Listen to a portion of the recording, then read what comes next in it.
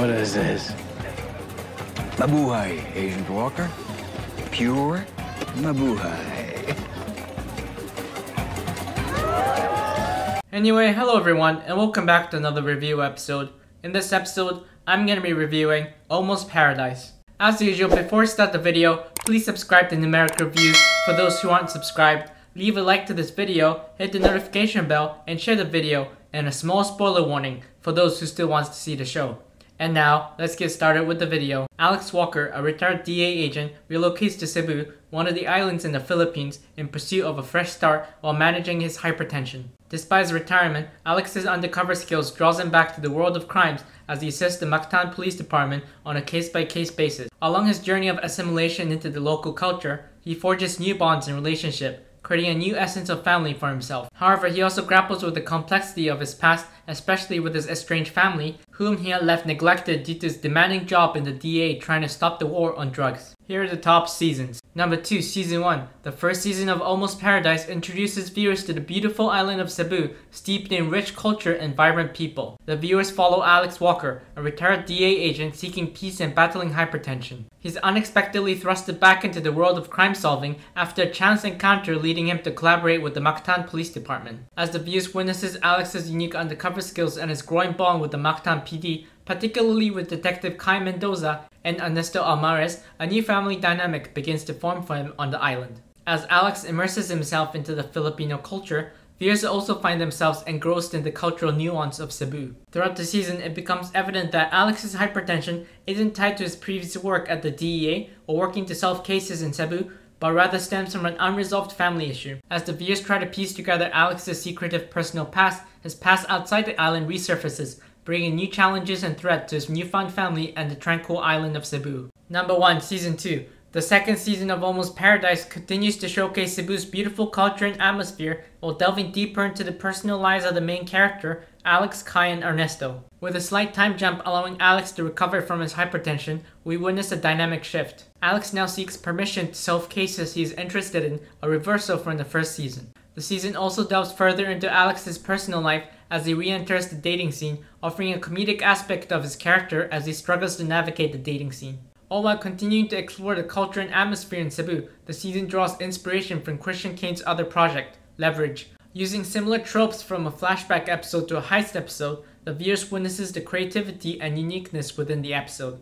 With the introduction of a dangerous criminal nursing a grudge against Alex, the season unfolds as Alex must balance his personal life with assisting the Mactan PD in solving their cases. Here are the top 10 episodes and honorable mentions. Number 10. Rise of the Kalangay, Season 1, Episode 6. The episode delves into Kai's backstory, shedding light on how her past shaped her character in the series. We learned that her mother was tragically killed 15 years before the event of the series, and a police officer had a profound impact on her decision in joining the police force. This past connection becomes relevant as Detective Rabara, the same police officer from her past, visits to assist with the case. This sets the stage for a comedic moment with Alex determined to solve the case before Rabara determined to prove Kai wrong. Alex pulls Ernesto into helping him solve the case before Rabara, which had been strictly unauthorized by Chief Campo. The viewers are treated to clever and comedic tactics employed by the duo to gather evidence and information, including an epic sparring fight with Kai and Alex. Their investigation at the gift shop uncovers a shocking secret. Rabara was the one responsible for Kai's mother's death and now intend to eliminate Kai as well. The episode's emotional depth reveals the complexity of trust and betrayal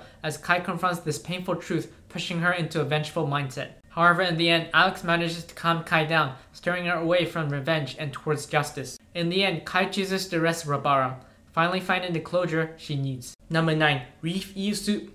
Number 9. Reef Eel Soup for the Soul, Season 1, Episode 3.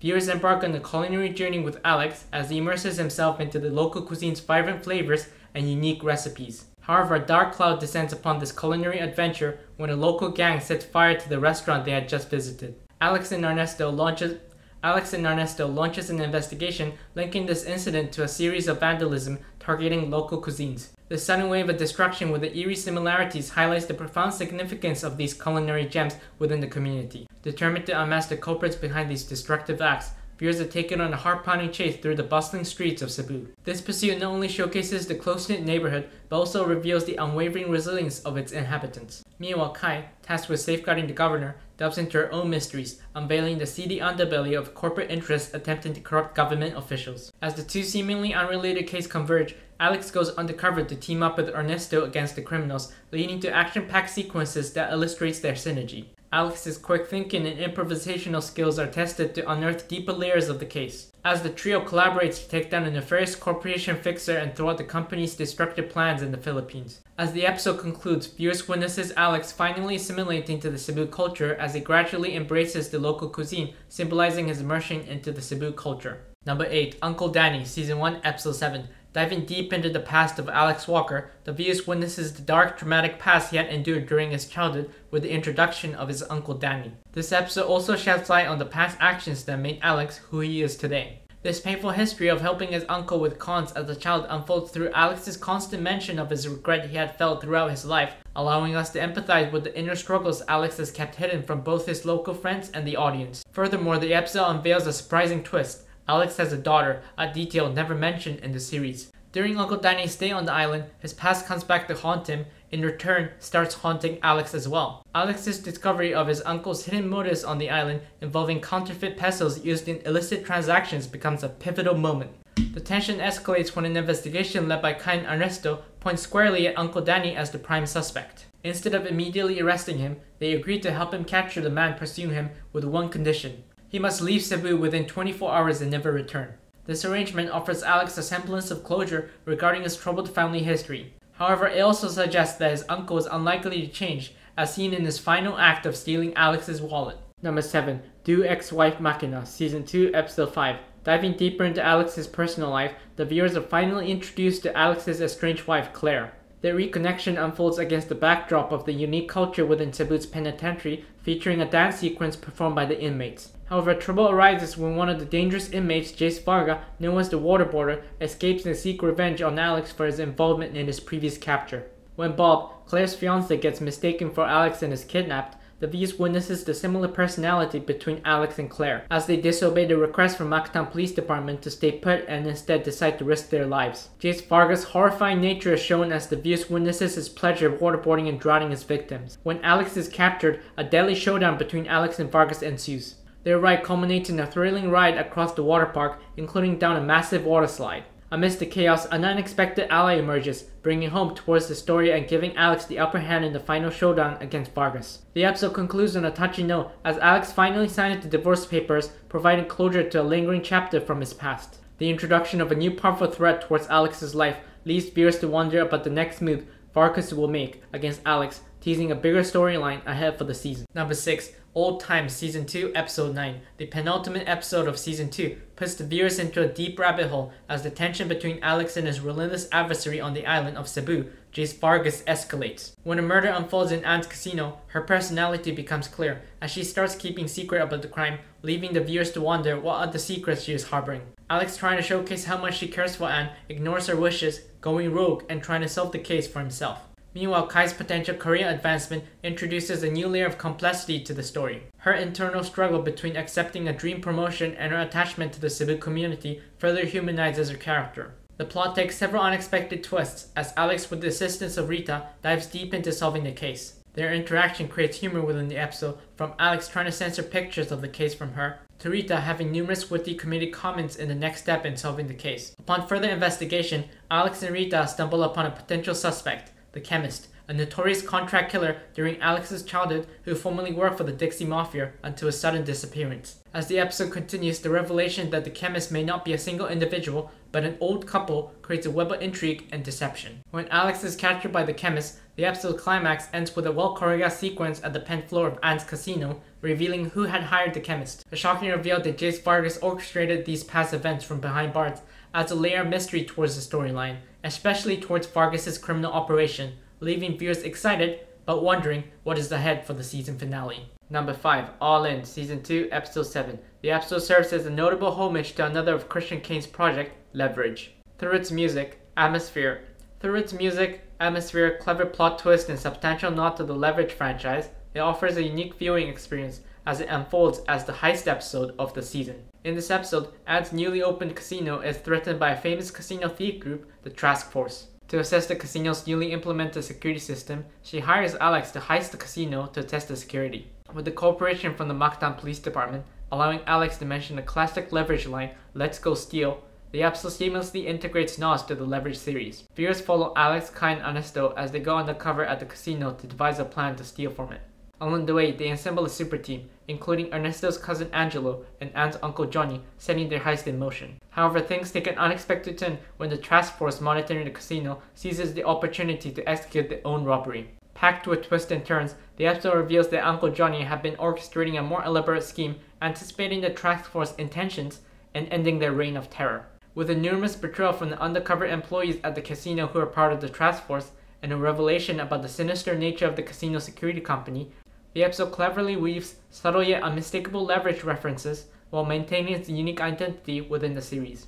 Number 4. Something Walker This Way Comes, Season 1, Episode 10. In the first season finale, viewers gain deeper insight into Alex's secretive past as several individuals from his history make their way onto the island. Throughout the season, Alex's personal life remained shrouded in mysteries, leaving audience with lingering questions. However, this episode unravels some of these mysteries when Alex's daughter unexpectedly pays him a visit. Their reunion starts on an emotional note, but quickly escalates into a heated argument about their shared past. It becomes evident just how much time Alex had missed in her life due to his undercover missions. This confrontation takes a toll on Alex's hypertension, hitting at a potential connection between his complex family history and his hypertension, adding a complexity to his character. As Alex recovers, the viewers witnesses his family from Cebu finally meeting Evelyn, his daughter. As Evelyn gets to know his newfound family in Cebu, she discloses certain key details about her upbringings with Alex, revealing many secrets about his character. Alex's worst nightmare comes into fruition as his former DEA partner, Todd Carpenter, announces his arrival on the island by taunting Alex and eventually kidnapping his daughter. Alex, determined to rescue his daughter, turns into a determined and relentless father, creating a relatable character for everyone who has children.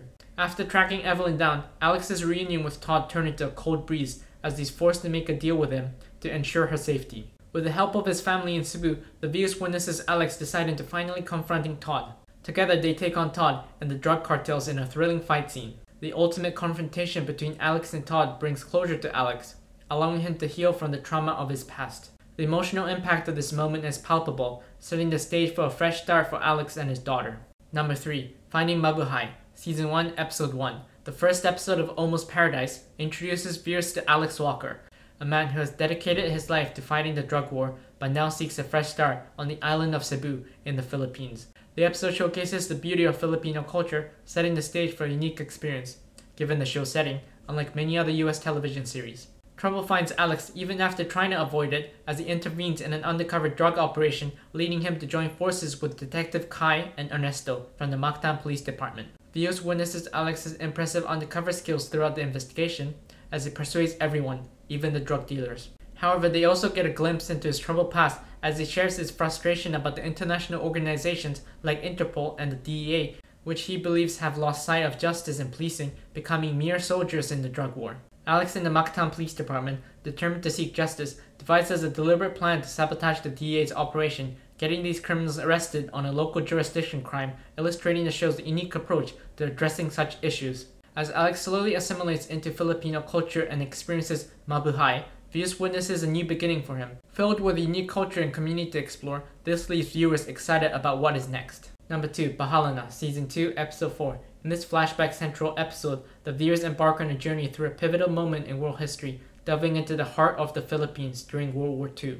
When termites infest Alex's gift shop, he temporarily stays at Ernesto's home, highlighting the significance of family in Filipino culture. Through Alex's perspective, we witness the Alamares family's harmonious coexistence, giving insight into the traditional family meals and their unwavering commitment to maintaining their household. Its realistic portrayal skillfully showcases the central importance of kinship bonds in Filipino life. Throughout his experience, the viewers learn of Ernesto's grandfather's experience during World War II, where he started harboring hatred amongst the Americans. The episode uniquely uses flashbacks, reminiscent of the storytelling technique seen in Leverage, Dane Devlin's other project, setting this episode apart from the season. With the series' main characters stepping into the role of key historic figures within the flashback, the episode expertly weaves together past and present. During the flashback, the viewers witnesses the sacrifice made by Filipino during the war to liberate their land from Japanese occupation, portrayed by characters from the series. As the narrative unfolds, the mystery surrounding these flashback events deepens when Ernesto's grandfather is attacked during his sleep. A determined journalist has taken it upon herself to unearth the truth, become central in uncovering what happened during that event, as many World War II veterans from Cebu, her sources, starts getting silenced. Drawing on the testimonies of these veterans, the journalist begins to piece together the puzzle, culminating in a revelation that challenges the current history. Ultimately, the perpetrators are brought to justice, and history is corrected. This moment of justice brings closure to Ernesto's grandfather, affording him the recognition he has long deserved, and allowing him to finally move beyond the traumatic events that had haunted him throughout his life. Here are some honorable mentions. It's Personal, Season 1, Episode 2, Lone Wolf, Season 1, Episode 8, The Magellan Cross, Season 2, Episode 1, A Fish Folk Tale, Season 2, Episode 3, Ghost Month, Season 2, Episode 6. Number 1, Brigade, Season 2, Episode 10. Alex takes on a dangerous undercover mission within the prison where Jace Vargas is serving his sentence without informing his closest friends in Cebu. The viewers witnesses Alex's danger in the prison, with many inmates being part of Vargas's gang, and an unsettling revelation about past murders. Despite the odds stacked against him, there's a glimmer of hope within the prison as Alex finds allies amongst the inmates who appreciate their second chance at life. Using their help, Alex employs clever tactics to manipulate the prison guards into conducting a contraband search at night, giving him a chance to dismantle Vargas's empire. However, his plan takes an unexpected turn when Cain Ernesto intervenes, believing Alex was sent to the prison to assassinate Vargas. Their unbreakable bond with Alex shines through as they put their lives on the line, investigating the situation despite the chief's strict instruction not to. As Alex finally reveals his undercover operation to Cain Ernesto, viewers discover the depth of the conspiracy, including the presence of a mole within the Mactan PD. Cain and Ernesto, both determined to expose the mole and root out the corruption, work together with Alex to complete his undercover mission. The episode climaxes with a final confrontation between Alex and Vargas in the prison courtyard, unveiling many truths. It becomes clear that someone higher up is involved in Vargas's operation, which reveals the real person in charge, the prison warden, endangering Cain Ernesto. However, when the chief and the rest of the Mactan PD arrives to arrest the warden and his guard, it provides an opportunity to apprehend the mole and shut down the entire operation. Meanwhile, as Alex and Vargas continue their confrontation, Alex unveils Vargas's disturbing obsession with drowning and exposes Vargas as the perpetrator of the prison murders. With this information, Alex weakens Vargas's influence over the other inmates, ending his reign. The episode ends with a tease of assurance, as the viewers throughout the season was teased about Alex and Kai's potential departure from the island of Cebu, but they instead have decided to stay, leaving the viewers to wonder what is ahead for Alex and his new family in Cebu. Thank you for watching. Make sure to subscribe to Numeric Reviews for those who still haven't. Leave a like to this video, share the video with your friends, and hit the notification bell so they don't miss future videos. Also follow my Twitter, Instagram, and Reddit page on the link below to have further conversations. And I will see you soon for another review episode.